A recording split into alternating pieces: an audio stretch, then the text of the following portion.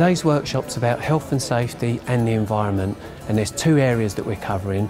The first are all the key items we feel that a manager should know about in terms of health and safety and the environment, and the second area is helping them with their associated assignments. If learners do need any more advice, they can contact their regional director.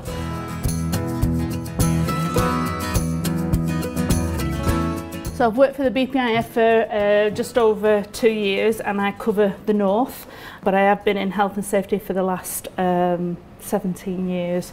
So the briefing is to give you enough information about health and safety, how it fits in with the regulatory framework and what Health and Safety at Work Act is. What we have is statutory duties, courts, civil claims. We have HSE and local authorities, sometimes they're called environmental health officers, but what they actually deal with more is food outlets and for offices. But you, from a factory point of view, the Health and Safety Executive will be dealing with you straight away. We'll be looking at Health and Safety Work Act general duties and responsibilities. We'll be looking at a health and safety policy. This is something that you will need to go back to your site and have a look at your policy. We'll look at the law and regulations, and we'll also look at risk assessments and the management regs. So criminal and civil action. Criminal is offence or breaches against the state. So anything that you do within your businesses, the HSE will come in and they will see whether there's a breach against the statute, and then they will take you for prosecution. So always the state against the offender, and the investigation is done by the police. They will originally come in at the accident, and then you will have the HSE come in. So what happens with the HSE is they will come, they will take photographs, they will take documents, they can take anything that they actually want to do. So you've no negotiation with it. They can either put a prohibition notice on you or an improvement notice. The other part of it is they've introduced fee for intervention. So it's £124 an hour, and they will charge you that from the minute they've come through that door. You cannot refuse them entry at all. You can't say, we're really, really busy, we've got to get this production out, we've got to get this order out. It's a case of, no, we're coming in. It's as simple as that. More often than not, they do ring, but they can just drop in. From a civil point of view, it's a breach of statutory duty, and it's always, if there's been an accident, it's the employee that will bring that against the company. So what happens is there will be an investigation by the insurance company, and for example, noise-induced hearing loss, that is the biggest one at the moment. You will be looking around £10,000 for these claims, compensation claims. From a criminal point of view, it's always prosecuted either through the magistrates' courts or a Crown Court. The magistrates' courts can up it up into a Crown Court. Now, if you are prosecuted under the magistrates, it's up to a £20,000 fine or 6 months imprisonment. If you're looking at a Crown Court, it's unlimited fines and 2 years imprisonment. Okay, and that's not just for the company, it could be for individual people, which I'll explain to you a little bit further on. Under criminal prosecution, it's beyond all reasonable doubt, and it's got to be so far as reasonably practicable that you have been negligent. And under civil, it comes from a county or a high court, and like I said, it's compensation claims, and you don't have to prove that you were negligent. It's a case of, yes, they have noise-induced hearing loss, so your company will pay out for the compensation claim. This is why it's really, really strong that you have policies and procedures in place. So if you look at the Health and Safety Work Act, that is what we call an umbrella, and what it does, it allows the regulations to be made underneath it. They get changed, so what you will find is that the regulations will always follow back into the Health and Safety Work Act. So under that you have HSE guidance, and you have approved codes of practice as well. So health and safety legislation. So you have Acts of Parliament, you have the regulations underneath it, you have guidance notes. What I have brought is some guidance notes and approved codes of practice. Got the HSG 65, the 6-pack. If you follow these, you will more than likely meet the regulations, but you can also get prosecuted as well with these if you've followed it and not implemented it. General requirements under the Health and Safety Work Act, there are specific ones. So there's the Management of Health and Safety Work Act Regulations 1999, noise, first aid, manual handling. With health and safety law is you're innocent until proven guilty. But under Health and Safety Work Act, you're not, you're guilty straight away. All right, and you've got to prove your innocence. So you've got to have all your policies and procedures. It's no good having them there and then it's a case of, well, they're on a shelf, nobody knows about them. You know, you have to drive them through. So absolute. So there's no negotiation with it, you have to do it. Practicable and reasonable practicable. Section 2 is where you start with your policy statements. You've got to have a safe place of work, safe environment. We've got to look at safe storage, handling, use and transport. You've got to look at your employees, so information, instruction and training. You've got to make sure that you have welfare facilities, so toilet facilities, drinking facilities. So the health and safety policy, everybody got one? Everybody read it? Yeah. Yes? From front to back. You've wrote it. Why have you wrote it if you've not read it? You know, you need to get that down onto that shop floor. Got to make sure that you have safe plant machinery and equipment. So this is a case of making sure that machinery that's coming in is fully guarded. That yes, it is CE marked, but also that it meets the pure regs. Your health and safety policy is all in 3 sections. It has a statement of intent which comes straight from section 2 of your Health and Safety Work Act.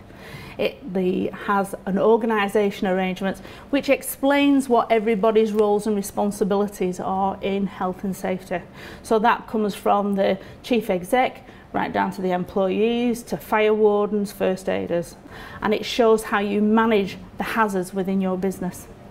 Has to be published so you can see it on a notice board, and it has to be revised, and it has to be down on that shop floor. It's no good handing it to them and saying sign a date that to say you've received it. They have to understand it, because this is something where if there is an accident, you're going to be picking your risk assessments up and your policies to make sure that they follow procedures. Under Health and Safety Work Act, you have a duty to consult with the employees. So the only way to do it really is to have a health and safety committee, a mixture of managers and employees. It's no good having it management heavy. Get that information off the shop floor, all right? Because at the end of the day, they're working with it and they know what's best. So these are examples of prosecutions. Crushed with a reversing vehicle. We've also got cutting and creasing machine, and we've also got falls from height. And again, this was because there was no safe systems of work and no risk assessments. Hand trap between 2 rollers, poor guarding. Common sense, would we put our fingers in there? You'd go no, but actually it's still happening. But if you catch them, then it's a case of you stop it there and then. And you are very firm to say that that isn't going to happen, and you reiterate to everybody the company policy. It's good to take a section out of that policy just to keep refreshing them that this is not what we do. But if it happened again, then that would be your choice to say, right, I'm going down the disciplinary route. What I wouldn't expect you to do is just keep saying, you don't do that, you don't do that, you don't do that, because that won't stand up in court at all. Under Section 7 of the Health and Safety Work Act, it's an employee's duty to take reasonable care of their own health, safety and that of others that may be affected by their acts and omissions. They've got to cooperate with the employer and they've got to comply with the duties. If you have a contractor on site, then they can also drop into this. So anything that your employees do that could affect the contractor, but also the contractor affecting the employees. Just for you to be aware, managers can also get prosecuted under this. Employees' duties, Section 8. It's an offence for anyone to intentionally or recklessly interfere with or misuse anything provided in the interest of health and safety or welfare.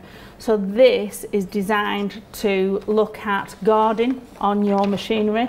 So if you are allowing for your machinery to have guarding taken off, then you can get prosecuted under Section 2 because you're not keeping a safe working environment. Section 37 extends corporate liability for health and safety. So this is to do with directors, managers, company secretaries. So if you know that things are happening on the shop floor, or you say, well, I didn't know that that would happen, then unfortunately it doesn't happen. You can get prosecuted under Section 37. Fresher Bakeries was trading as harvest time, and they decided to save some money, and they brought the maintenance of the ovens in-house rather than having it outside.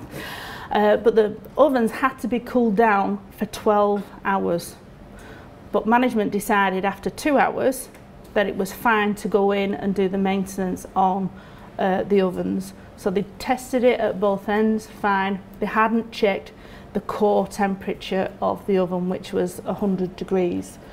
There's a conveyor belt that they go in. 2 guys went in.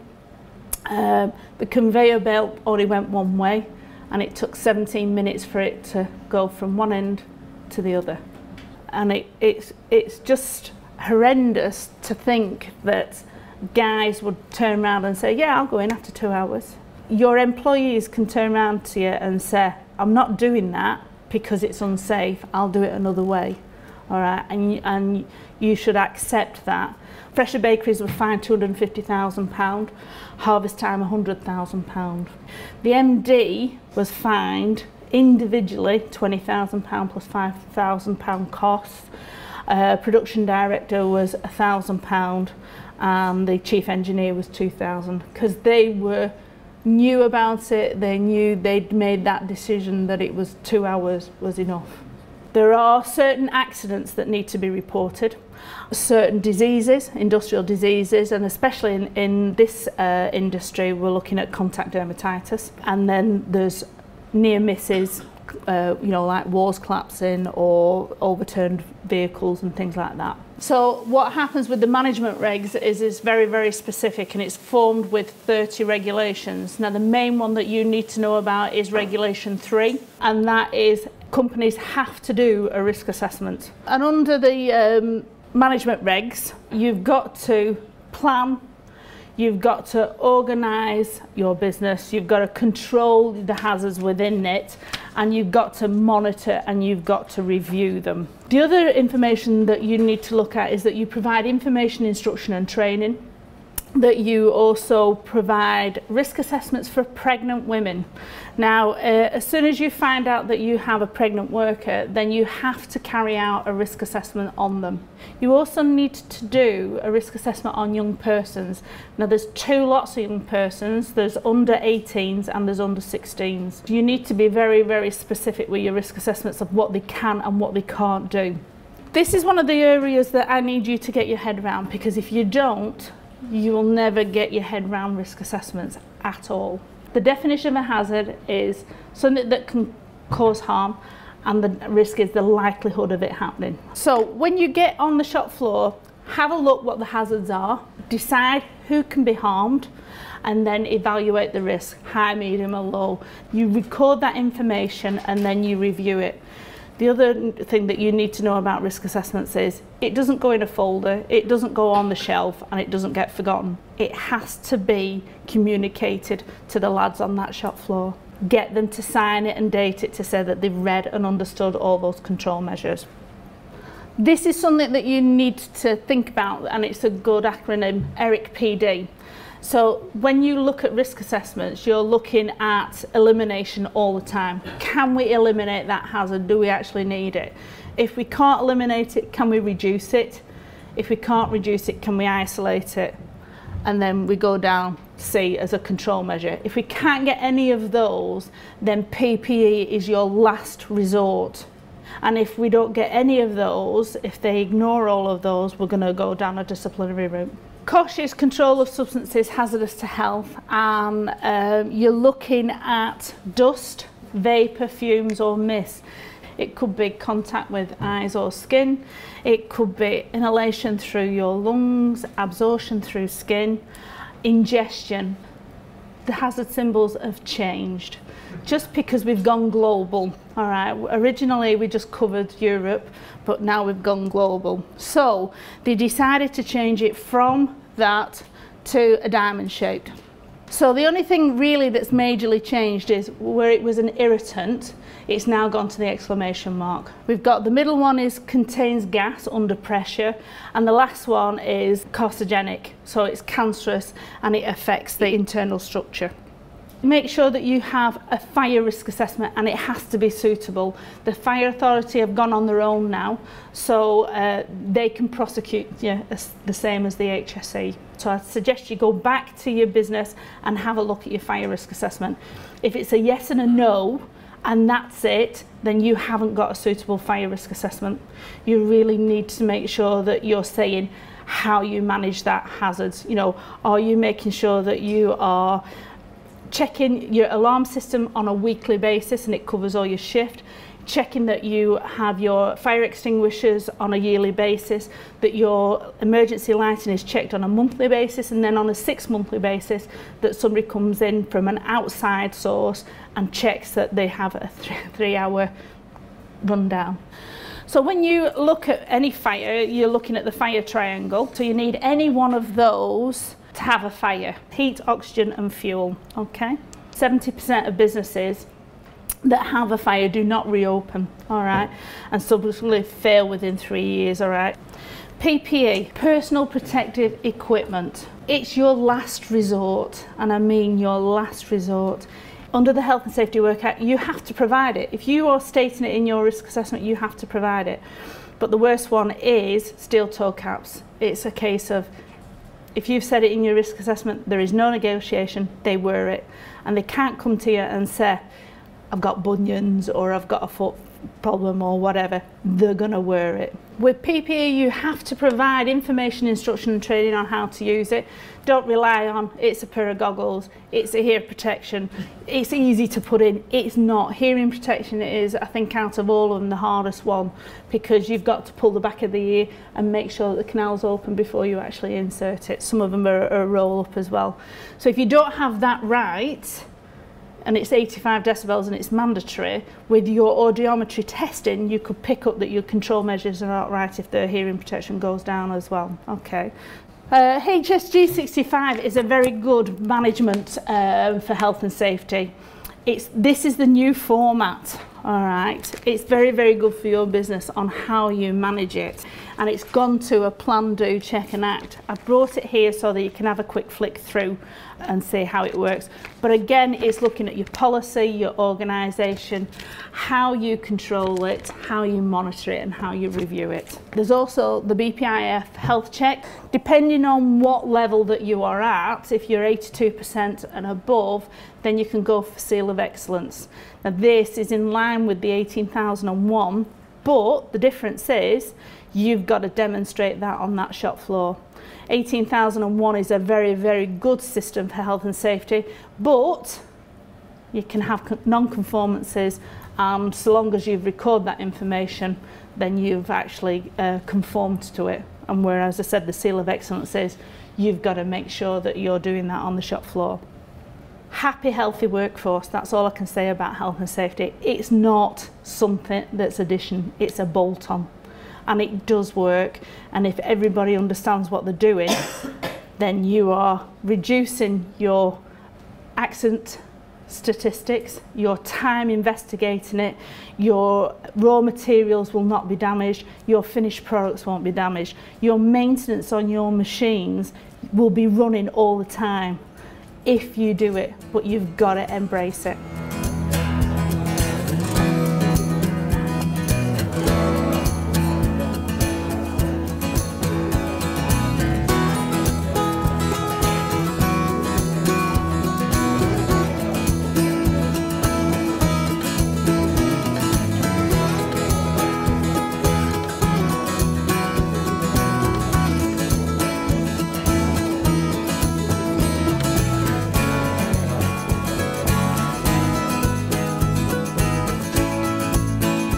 Good afternoon, welcome to the session on the environment. I'm the Commercial Products Manager of the BPIF, and as part of that role I've been managing the BPIF's climate change levy reduction scheme since its inception in 2000. I've also managed the BPIF's carbon footprinting tool, and we'll be auditing that tool when it goes online later this year. And I've also managed the various BPIF energy purchasing schemes that we've run. Right, I thought I'd start with a couple of definitions. The assignment talks about environment and sustainability. The environment is everything that surrounds us. Sustainability creates and maintains the conditions under which humans and nature can exist in productive harmony, that permit fulfilling the social, economic and other requirements of present and future generations. So basically what it's saying is, how do we keep our standards of living? How do we progress further? How do we allow developed countries to develop further without buggering up everything, without messing the environment? So that's what sustainability is about. And put simply, we're putting gases in the air, we're putting pollutants into the air as well. We're putting pollutants into the land, chemicals, we're putting chemicals into the sea, we're dumping waste in the sea, we're dumping waste into the land, and then we're taking things out of the land. We're taking trees out, we're taking raw materials out. And we've done this forever, haven't we? But the problem is we're now doing it. There's billions of us doing it, and we're doing it on an industrial level. And that's the issue that's creating the problem for sustainability. We're increasing greenhouse gases, producing acid rain, causing deforestation, depletion of raw materials, polluting the air and water, and increasing waste. And that has consequences. Increases in global temperatures, more severe weather events, reducing biodiversity. Greenhouse gases rose from aviation between 1990 and 2006 by 87%. That's in an era when we're actually, a lot of the developed countries have agreements to reduce greenhouse gases. And there are measurables. Sea levels are rising at 3 millimetres a year. Ice caps are melting at unprecedented levels. It seems to be that the scientific opinion is actually starting to agree on the yes side, that we are having an influence on the environment, and things have improved, haven't they? Except, have they? Isn't London at the moment being fined by the EU for having too high of pollution in the air? The World Health Organization estimates that at the moment this is 1 in 8 deaths is due to air pollution. For those of you that attended the customer service workshop, you'll remember me from there. And one of the things I said then was, when you're learning to deliver training, they always say put up a page to establish your credentials. You might remember I worked for a company in telecoms. I was a former director there, and we were the joint first company in the UK to achieve, should say, BS 7750, which is now ISO 14001 and EMAS. I was the director responsible for the environment for the company, and unfortunately I got the title as a WAG because I was selected by the government to be an advisor when they were putting in the WE regulations into the UK legislation. As a result of that as well, I was also asked to sit on the United Nations project group, which we created some international guidelines for the reuse and recycling of mobile phones. And since joining the BPIF 4 years ago, I've helped a number of our members achieve ISO 14001 and EMAS. What my objectives are today, first off, is to help you with ideas on how you might complete the optional assignment. Secondly, to provide, whilst I'm doing that, provide a practical insight how you might go about setting up an environmental management system, or if I get asked into a member, how I do set up an environmental management system for them. So, first of all, on the moral side, as I said, Steve has been over this, but I'm just going to ask you, can you name the 5 different types of pollution? Noise is one, air is another, water, soil, land, yeah, and one more. It's radioactive. And what are considered to be the 10 major pollutants in the world? CO2, DDT, which is insecticide, lead, carbon monoxide, sulfur dioxide, which we got oil, we got nitrogen oxide, we got radiation, mercury and phosphate. We'll look at the legal case. So what I've got here is 3 recent actual environmental court cases. So Regal Rank sent hazardous waste to be processed at a waste disposal site in Middlesbrough. The site in Middlesbrough was not licensed to process hazardous waste. Regal Rank had no previous offences. Regal Rank admitted the charge but claimed they didn't know, claimed ignorance. Put your hands up if you think that the outcome was 1, formal warning and order to clear waste from the site. Number 2, if you think number 2 is the correct one. So 1, 2, okay. And so the last 2 tables, the last one. Okay, so the answer was number 2. And the Environment Agency said, as a business, Regal Rank has a duty to ensure that any waste they deal with goes only to fully legitimate and regulated sites. So I guess the message there for you guys are all your waste streams going to legitimate and regulated sites. Legal case number 2, which was 19th of May this year. So quite a long one. Put your hands up. Outcome 1. Hands up if you think it was outcome 2. 1 team. Hands up if you think it was outcome 3. Okay. And hands up if you think it was outcome 4. 3 team. Right, the outcome was 3. And the Environment Agency said that environmental permits are important because they help safeguard the environment and human health. And the question for everyone here is, do you have the correct permits? I recently did, under European funding, 10 audits for our members, and half of them didn't have the correct permit. So technically they were in breach. Right, and final case, 14th of May this year. Hands up if you think that Slingsby was acquitted and Spencer was fined 20,000. Number 2. Number 3. And number 4. Everyone. The outcome was number 4, correct, well done.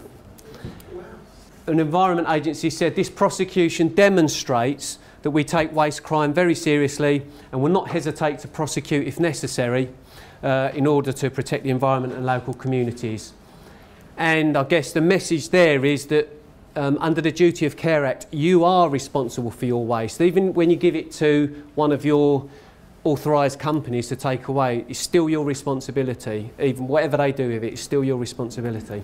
Okay, so we're just going to talk about environmental offences in printing. So some of the wastes that I come across for printing could cause what's called a Category 2 offence, and a category denotes the impact that the offence could have on the environment. Using the definitive guidance for a Category 2 offence, a deliberate one for a company with a turnover of between 2 and 10 million, the starting point is a £45,000 fine, but they can range, depending on the actual particulars, between £17,000 and £170,000. And a deliberate Category 2 offence for an individual is a 1-year custody starting point with a range of between 26 weeks and 18 months custody. Right, so that was the legal side. So let's have a look at the economic case. So first of all, one of the benefits is to reduce your costs of purchasing. Also, from the actual amount of waste you're generating, the cost of disposal will be less. If you then look at your waste streams and actually recycle them more effectively, then you can increase your revenues. You can have reduced energy costs, reduced insurance premiums, improved chances of future investments or your sale of business, a decrease in the likelihood of an accident or an incident. And if you do have an accident, or if there's an incident occurs, because you might have emergency procedures, then you'll minimise the impact on the actual environment. So probably the most important thing is your brand image. And that was a picture of the Deepwater Horizon oil spill from satellite. And as you can see, what happened to BP share price after the oil spill. Okay, so let's go back to the actual assignment and look at the first assessment criteria. It says, explain why environmental sustainability is a strategic issue in the context of the organisation purpose and activities. So what you could do is you could just explain, well, why is the environment important for your particular company? What kind of environmental things or practices does your company do, and why do they do it? And you could include the moral versus legal versus economic argument that I've just talked about. You could also include what's called, which is often used, the 3 spheres of sustainability, which I won't go into, but it's as simple as that first assessment criteria. It's basically talking about why it's important for your company, the environment. If you remember, Linda this morning was talking about Plan, Do, Check, Act for health and safety. It's also Plan, Do, Check, Act is the quality standard, and it's also environmental standard is based upon that principle. I have 12 questions that I ask when I go into a company to try and help set them up their environmental management system. So these are the 12 questions. What is your stance, or what is our stance on the environment? So what is your policy? How does your company interact with the environment? In order to answer that, I'll do, for example, an audit or a baseline review, which I'll talk about a bit more later. The next question is, well, which of these interactions is most likely to harm the environment, and by how much? When you know what your interactions are, then you can start to understand, well, what are the laws associated with those activities and emissions? And how are we currently managing those activities and interactions? And are these systems adequate, or do we need to do something else? How else could we improve our environmental performance? What else do we want to do, which is in addition to what we have to do legally? What if something goes wrong? What emergency procedures do we have in place? What about our indirect impact on the environment through our suppliers? So we use certain suppliers and they might cause or they will have an impact on the environment. Do we consider that? Do we have the right training in place? So I often go to companies and they've got emergency spillage kits, and I say, oh, who's the trained person to actually use those? Oh, training? No, you have to have training, we just got the kit. How do we communicate environmental policy, our actions, both internally to our staff, but also externally to our other stakeholders? What monitoring systems and processes do we have in place? And by answering or asking and going through the 12 questions, you can then start to build someone's environmental management system up. Okay, moving on to the next assessment criteria. It says, review current legislative requirements and codes of practice associated with environmental sustainability that impact on the organisation. The question is, how do I interact with the environment? So land, air, water and noise. So they're the 4. You don't tend to have radioactive here. Then you can just split it out into land, air, water and noise and think, well, what are the things that our company does and what kinds of, emissions are there in land? So for example, solid waste, liquid waste, packaging waste, general waste, so electronic waste, hazardous, non-hazardous, air, things like solvents, inks, other volatile organic compounds. If you have air conditioning systems in your company, there's a piece of legislation called the F-gas regs, water and noise. So what I'll do is I'll go into a company and I'll just map that out for them. If you're writing your assignment, you can do that yourself. Once you then know what your emissions are, you can think, well, what are the laws associated with those emissions? The next section is evaluate the organisation's current environmental sustainability strategy, policy or standards, and recommend improvements to the organisation's current environmental sustainability strategy, policy or standards. The easiest way is to say, okay, let's have a look at an extract from ISO 14001 which says what should be in a company's environmental policy if you're going to get certificated to ISO 14001. So evaluation is basically comparing what it should have in it to what it does have in it. And if it has got some of those things missing, then as part of the next section you can recommend that it includes those pieces. So actually, although it looks quite complicated, it's actually quite straightforward. So the next sections are, first of all, is undertake an environmental audit or baseline environmental audit using an appropriate methodology in your own area of responsibility to improve environmental performance, and after you've done that, produce a formal post-audit report comprising evaluation of findings, recommendations, action plan and monitoring and review techniques used to maintain improvements. First of all, environmental policy. Do we have one? Is it appropriate? Are all employees aware of it? Is it available to the public? So this could be the basis of your audit, as it were. Legislation. Do we have a system for checking we are complying with legislation? If we don't, then actually one of my recommendations, or as part of your assignment, your recommendations is actually we don't have a very good system for checking, you know, do we comply with environmental legislation? We don't update it. We did it once 4 years ago, but we haven't done anything since. Licences and permits. Local authority environmental permit, hazardous waste producer, permit to discharge, and noise. Registrations, packaging waste regulations, you know, if you produce over 50 tonnes. WEEE regulations, CRC. And then wastes. What are your different waste streams? Who are our waste contractors? Do they have the correct licences? Do they complete the correct paperwork once they take our waste away? Do you keep your waste transfer notes for a minimum of 2 years, which is a legal requirement, or 3 years for any hazardous waste? Could we recycle more perhaps? Storage. Do we have suitable storage areas for when we buy new chemicals? Do we have suitable storage areas for wastes? Are those storage areas bunded? Is it in accordance to our COSH risk assessments or COSH survey? Maintenance. Do we service our machines? Do we service our vehicles? Do we have our air conditioning system serviced? A site plan. Do we have a site plan? Do we have a drainage plan? Do they show surface water drains, sewer drains? Are they colour coded? Any sensitive? Emergencies. Do we have procedures? Are people trained? Do we have emergency spillage kits? Do we have emergency drain barriers? Have we signed up for any voluntary schemes? For example, PEFC, FSC, ISO 14001, EMAS, etc. And do we consider the environment when choosing our suppliers? But that should give you enough guidance if you do decide to do that particular assignment to complete it fairly simply. Right, I briefly wanted to take you through some of the government's energy policies, mainly because the UK has signed itself up to some severe greenhouse gas emissions targets. It needs to reduce its greenhouse gas emissions by 50% by 2050, way above the Kyoto targets. So they have 4 main policies in order to reduce energy consumption, UK PLC reduce energy consumption, or to improve energy efficiency. ESOS is the latest one. It's the Energy Saving Opportunity Scheme. For larger companies, those who are greater than small and medium-sized enterprises, more than 250 employees, have to conduct an energy audit every 4 years. The EU Emissions Trading Scheme is a scheme for the really large energy producers, anybody with a greater than 20 megawatt boiler capacity.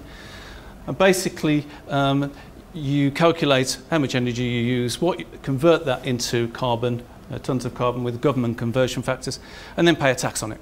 CRC Energy Efficiency Scheme is something that came out in 2008. But again, it's for larger companies. It's aimed at any company, including all their sites, who use more than 6 million kilowatt hours of energy a year. So those are 3 mandatory government schemes for the larger companies. The climate change agreements are a little different. They're not mandatory, it's voluntary. What it states is that if you join a or you have a climate change agreement with the government, then you're able to reduce the climate change levy that's on everybody's energy bills. Every company in the UK since 2001, I think, has had a climate change levy on the bill. And a printing company is eligible, and it can claim a 90% reduction on the climate change levy for electricity and 65% for gas. So what else does the BPIF do in the environmental side? Well, we run an energy purchasing scheme, and we've run a few of these through the years. The one we're running at the moment is with Schneider Electric. It's quite useful to use a broker, to use an intermediary, because they keep their eye on where the prices are going. Now, Climate Calc is something new that we're going to be bringing out in the autumn. We've always run a carbon footprinting tool, but this one is going to go online. The difference between this and what we've done before and other carbon footprinting tools is that it takes information that's gathered from Europe and enables you to differentiate in areas that are specific to our industry. It enables you to use different grades of paper, different plates, different inks. So not only will you be able to get a carbon footprint for your company, you'll be able to get a carbon footprint for an individual product, but you'll also be able to talk to your customer on the phone and say, hey, if you use a different paper, then you can reduce it. You use different inks if you use different plates. It's not just about price. If you want to reduce your carbon footprinting, how about using this sort of paper, and it will reduce it by this much. But the other thing, of course, is that the use of the paper is one of the reasons that the industry is treated as being the environmental bogeyman. And the BPIF and others have come together in the Two Sides campaign in order to try and put the other side to it. We don't cause deforestation. Most deforestation is caused by unsustainable agricultural practices, chopping down trees to get more cattle in. And out of the world's wood harvest, it's only 11% of it is used for the paper and printing industry. And the other thing to say is that wood is a fully renewable and sustainable resource. Unlike other fossil fuels, you can plant more trees, you can't plant more oil. The alternatives aren't environmentally neutral either. Electronic waste is growing 3 times faster than any other waste.